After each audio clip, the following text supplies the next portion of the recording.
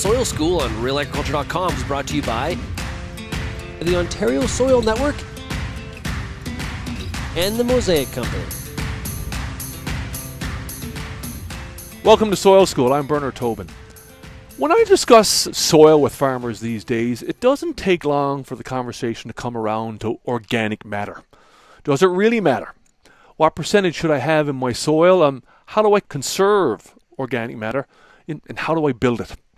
Well, we're going to tackle some of those questions today with some help from my guest. She is University of Minnesota Soil Extension Specialist, Jodi DeJong-Hughes. Jodi, thanks for stopping by. Great to have you back on Real Agriculture. Thank you very much. I appreciate being here.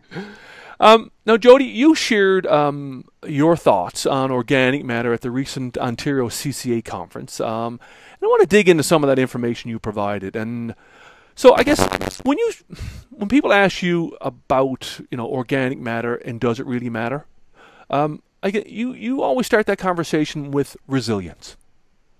Yes, we have a lot of different words out there, and sustainable and organic and stuff, but I really like the word resilient, because what organic matter does is help our soil to rebound from drought or excessive rain. It can recover quicker and help our crops grow better. Now, a discussion of organic matter, you just can't start. You've got to sort of set up some of the parameters, and a lot of that starts with what type of soil you're farming. Whether you're on sand, a silt loam, a clay loam. What's the difference, and why is it important? Well, sands and clays intrinsically react differently and can only do so much. We have clays that can actually hold so much more water than silts and our sands, but they can hold it so tightly that it won't give it the very last drops to the crop. Whereas a silt will hold a little bit less, but will release more to crops. And then sands just can't hold the water. That's why we have irrigators on top of our sands. And they also don't form structure as strongly as our clays and clay loams. And you won't see as high of organic matter contents on our sands. And so you just can't expect to build a sand to look like a clay. Now, when you're talking about organic matter, you're comparing and contrasting, and sometimes it's just 2% organic matter versus 4%. And you've got a great slide here on the impact and the difference of moisture availability and what it can mean for a corn crop. That organic matter can hold on to water, and it also helps form structure so that when it rains, the water can get into the soil. When you have less organic matter, you have and more tillage, you have more fine particles on the top, the rain can infiltrate, and you get more of this crusting. So our organic matter is extremely valuable in water management. And so when you have 2% versus 4%, what does that mean for you? Well, it means that your crop can go longer without moisture between the rainfalls, which is really important in July and August in the northern hemisphere anyway. So we have, if you can go from, 4 days to 8 days, that can mean the world of difference. There's some with the lower organic matters on sands need rain like almost every day to grow a corn crop when the corn crop is at its most mature. When you talk about organic matter, you also talk about nutrient value, and you also talk about organic matter moving off the farm. Can you put a value of what is 1% of organic matter valued at from a nutrient perspective, that's blowing or running off the farm? Oh, it's so sad when it's blowing off the farm. Organic matter, 1% generally. Now, maybe your listeners don't understand that organic matter is made from the things that die on top of it. So if you're in a tall grass prairie and you have that being made into organic matter versus under a forest, or in your lawn, you're going to have kind of a different composition to your organic matter. So the numbers I'm giving you are a general range. They're not, exact. You'd have to do your own testing for that. But you have about 1% organic matter, you have about 1,000 pounds of nitrogen. And that's slowly released over the years, and that's what we want. You don't want 1,000 pounds all at once, and and it's also based on like how happy your microbes are. So if you have good moisture and good temperatures, you'll get more mineralization of that nitrogen out to the crop. And those are the years that you put down enough nitrogen, say for 200 bushel corn crop, and you got 225. Well, where'd that come from? Your organic matter. Also, your organic matter has a lot of phosphorus and sulfur and some potassium in there. But the thing that it's most well known for is, should be well known for, I think we're starting to understand that more, is carbon. Carbon is invaluable. And about 55% of our organic matter is carbon. So when you lose to wind and water, especially wind, it's taking the topsoil away, which is your most nutrient-rich, organic matter-rich, that dark black soil that we have here in Minnesota and the Midwest, and that's blowing away into the ditch or thousands of miles away, depending if it's the clay. Clay is microscopic. You can't see it with your naked eye, and it just blows away. And that can go thousands of miles. Whereas our sands and silts kind of bounce more along the surface, and that goes more to our ditches and our waterways, and we don't want that there either. And the bottom line for you, I mean, if you did some math for us, and we'll put it on the screen, and that is, over 1,000 acres, you can lose up to the value of $125,000. Yeah, and that's for the nutrients that are lost. And then what would it cost to replace that? And around my area, it's about $25 a ton of good black topsoil. And, if I went out to a farmer's place and said, hey, I'm just going to scrape off that top, only a dime's width for an acre, which comes up to 5 tons. If you scrape off just a dime's width, that's 5 tons an acre that you're taking off. Most farmers would probably kick me off their land pretty quickly. Now, you did some research, or you presented some research on, the impact of tillage and the need to reduce tillage, obviously. Just talk about this slide I'm going to put up here a little bit. Some amazing differences in the impact of moldboard plowing, for example, versus, some of the other types of tillage you have.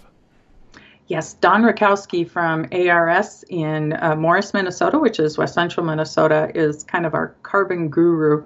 And what he has this, I don't know if you'll show the slide of Mr. Gem, which is a little plexiglass box that's placed over the soil. It's not little, it's pretty large. And it will measure how much CO2 is being lost from that soil, and you can calculate that into organic matter. What is being lost to the atmosphere instead of being built into organic matter in the soil. And what he found with moldboard plow is just one plowing for 19 days, they captured that CO2. They found that they were losing about 3,800 pounds of CO2 as our organic matter. And the thing about CO2 is you can't see it. It's a, tasteless, invisible gas.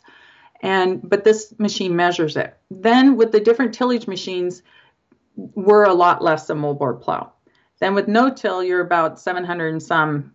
And that's kind of your natural gas exchange with the atmosphere. And then what you see is, well, how much carbon did we give to that crop that year? And it was only about 2,800 that the wheat gave. So the moldboard plow was pulling out 1,000 pounds more of that organic matter than what we were producing. The other thing is that moldboard plow needs another tillage pass in the spring, if not 2, to get it back into shape. And that's not even counting that. And it's only counting for 19 days. What happens is you get this release of CO2 with the tillage. It just, lets CO2 back out to the atmosphere. Then, because you warmed up the soil and you put residue into the soil, you're feeding the microbes. And then they release CO2. So you'll see this big burp, and then later on you'll see another burp where their numbers get up and going. So it's actually higher than what's on that graph. Another graph I wanted to look at as well, in that you talked about the impact of tillage on water infiltration, and how much water we can move through our soils, and for full tillage versus conservation tillage, something like strip till. Oh yes, that one was done in Yuma, Colorado, And what I like about that one is they started strip till in the fall, and then what you see is the next 4 years, how much water infiltration they can get into that soil. And the first year that they are doing strip till, they can get about 2.5 to 3 inches of moisture into the soil that the traditional tillage could not. And that tillage there is a double disking. And disking's even tougher on the soil because a disc, it shears the soil and tells it where to cut. And it's pretty destructive. And it really makes the fine particles on the surface. Again, when it rains, that crusts and you can't get the water into the soil. And they're showing about 1/2 inch an hour. And if you've kind of looked at our thunder boomers lately, they're dropping 2 to 3 inches in, well, sometimes 20 minutes, but up to an hour. And we got to be able to have a resilient soil that can absorb that water and get it into the soil where our plants can use it later.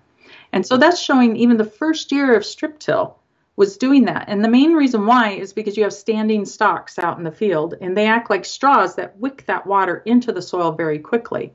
So, and you can do that with any tillage that leaves standing stalks out there will help wick that water into the soil. Final question for you, and it's a question a lot of farmers will ask me, and we'll talk about. Is hey, if I'm at 2% organic matter, how do I get to 3? Or if I'm at 3, how do I get to 4? And I guess just some thoughts from you on what's the commitment? How long does it take? How much does it? How much do you need to get to that new level?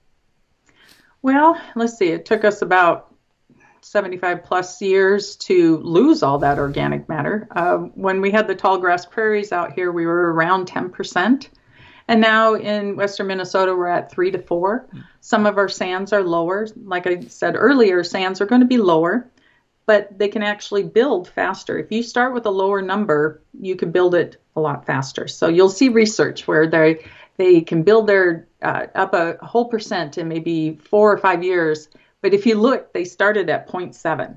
It's like, oh, yuck. I actually haven't seen a soil like that around here.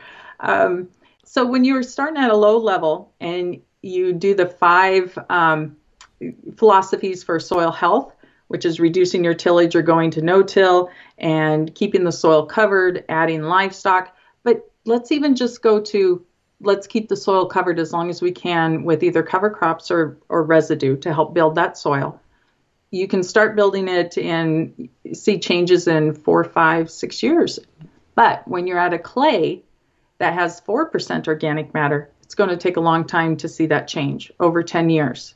So when somebody says, hey, I built up my organic matter from 1% to 5% in less than 10 years, shake your head. They sampled a manure pile. You can't do that. It's physically impossible. If you know the chemistry and the physical side and the biological side of the soil, you cannot build it that fast. Well, Jodi, some great insights today. Always great to have you on Real Agriculture. Thanks for stopping by. We'll see you down the road. Thank you so much. I appreciate it.